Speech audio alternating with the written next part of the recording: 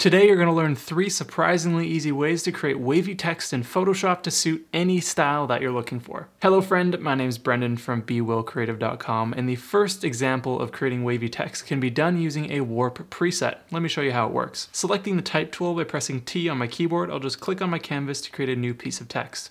I'll just use this placeholder text for now, but you can type in whatever you want. I'll then grab my move tool here and just scale this up to fit my canvas a little bit better. Once you're happy with your text, all we have to do is press Command or Control T with our type layer selected. That will then activate the transform tool, which we can then right click on our text and go to warp. Now up in the upper options bar, we have the warp preset settings, and we can click on this to reveal a drop-down menu of a bunch of preset warping adjustments. Now you can choose any of these really, but for a wavy text effect, we're going to either choose flag or wave. I'm going to choose flag for now, since this is my preferred method, and this basically adds an up and down movement of your text. Now you can adjust the intensity of this just by clicking this little box right here. We can drag this up, or we can drag this down to change the look of our wavy text.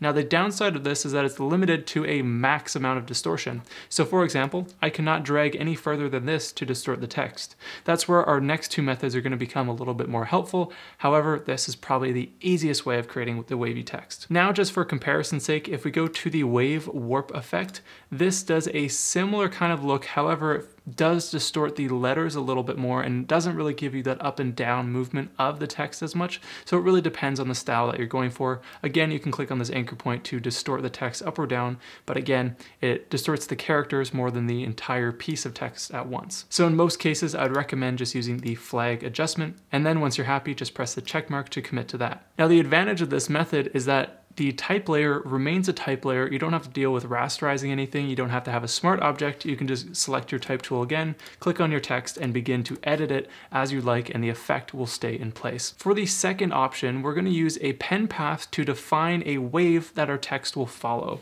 So selecting my pen tool by pressing P, I'll then just click on my canvas to add an anchor point. I'll then click again and drag to curve that path, which is this blue line here. And then I'll click once more, drag out again to complete this path. Now this line here is what our text is going to be following along. So selecting my type tool by pressing T, I'm going to go and hover over this path, and you can see how my cursor now has like a squiggly line through it. So clicking on that path, my text will automatically lock onto that, and it will follow the shape of that path. Now from there, you can go and edit your text as you want. And then you can just press the check mark in the upper options bar to save your changes.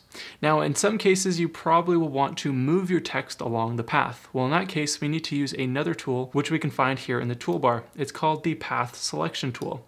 Clicking on that, we can now go to our path, and if we click on the beginning of our text, I can click and drag this over to change the starting point of my text.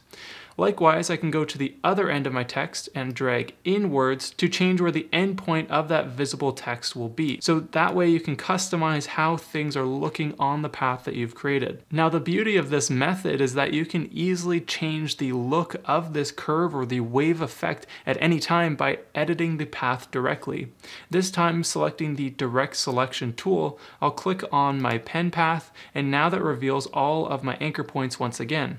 This time I can click on, say, the control arm here. I can click and drag this to adjust the curve of my path. I can click on my anchor point and I can move this one to a totally new spot, or continue to bend it in a new way. And notice how my text automatically snaps to those areas. So that's why this method is super helpful, because you can customize your text in any way that you want, and you can always go back and adjust the look of your wave afterwards. However, if you're a beginner and you're not really sure how to work with paths, then this can be a little bit confusing. So that brings us into our final method, which is an option that's great for any skill level, but it gives you the most customization options for your wave effect. Once again, with a clear document, I'm going to create a new piece of text once again by selecting the type tool and clicking on my canvas. Now I'll just scale this up so we can see our text a little better and the effect that is about to take place. Now the distortion wave filter that we're going to be using is in fact a filter, and if you have tried to put a filter on text before, you know that it doesn't work without rasterizing the text.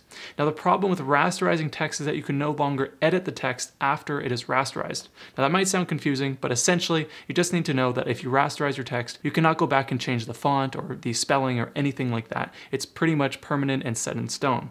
So a workaround to this is using a smart object so that we can still edit our text while also using the wave distortion filter.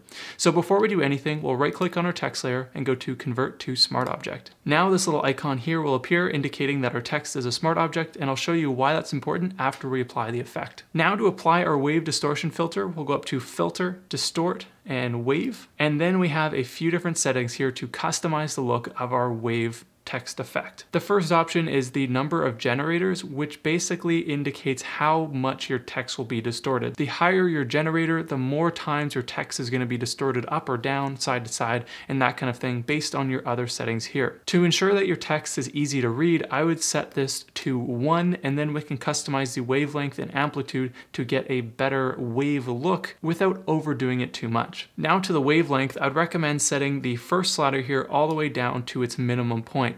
Then we can use this bottom slider here, looking at our preview. The closer together these 2 points are, the more waves we'll have within a specific area. But as I start to space this out, those waves start to get further and further apart, meaning there are less visible ups and downs across the entire piece of text. So if you want a more wavy piece of text, bring these closer together. If you want it less wavy, of course, bring it further apart. So I'm going to do something like this in the middle, so we just have 1 or 2 clear up and downs within the text. Now the amplitude is just going to control the height of the curves within your text. Once again, I'd recommend setting the top slider here all the way to the minimum value, and then we can use the bottom slider to change the amplitude of the existing wavelengths that we have set previously. Again, you don't want to go too crazy or else your text will not be legible, but you want to have just enough so that it does distort things a little. So in this case, I'll have it right around here at 156. Now our scale setting is the final option we have, which basically controls the amount of distortion you have for all of your previous settings. Now, in most cases, I will leave the horizontal at 100% because that doesn't really get affected too much because our number of generators is quite low. But I'm going to bring my vertical scale downwards a bit so that my text isn't too crazy distorted like this. I'm just going to bring it back a bit. So then we have a more subtle effect. Now with our type set to sign and our undefined area set to repeat edge pixels, I'll click OK. Now that applies that wave effect as a smart filter below our text layer. Now you might notice that if you grab your text tool by pressing T and you try to click on this text, it'll just create a new piece of text. So what if you want to go and edit the existing text that you just applied the filter to? Well, that's where the smart object comes into play. By double clicking on the thumbnail of your smart object text layer, this will open up a new tab where you will only see your text layer. Now from here, you can go and change this as you'd like. So I'll just put in new text. You can change the color of this text, or you could even change the font as well. Once you're happy with the changes, all you have to do is press Command or Control S to save those changes. And now going back to your original document, you can see that those new text parameters have been saved to our smart object, but our wave distortion filter is still applied. So that's why we had to convert to a smart object. So now you know 3 easy ways to create wavy text in Photoshop no matter what style you're looking for.